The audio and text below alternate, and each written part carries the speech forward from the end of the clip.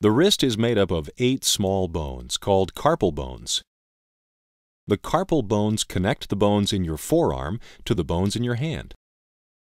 These are held together by ligaments.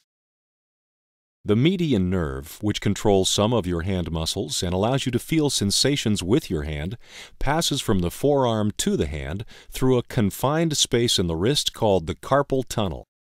It is much like a tunnel you drive your car through, having a ceiling, floor, walls, an entrance, and exit.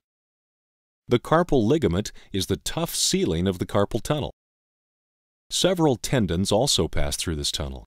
Each one has a special slippery covering called the synovium, which allows the tendons to glide smoothly as you move your fingers.